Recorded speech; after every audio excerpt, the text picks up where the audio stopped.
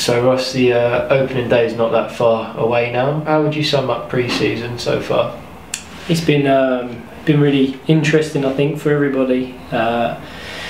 It's been clear to us all and to the supporters out there, you know, what a massive sort of occasion it was in terms of the club being taken over. But it was obviously apparent and clear to everybody again that the circumstances we were in with regards to the amount of players that we had, first and foremost. So there's been a lot of comings over the last sort of month or so, but it's been a number of long days and a lot of sort of time put in, time spent planning coaching sessions and making sure that things are adapted appropriately in order to make us prepared in a football sense, but also to make sure that the players are getting the attention that they need in terms of making sure that they're physically prepared for the season that's ahead. So it's been really interesting for everybody, I think.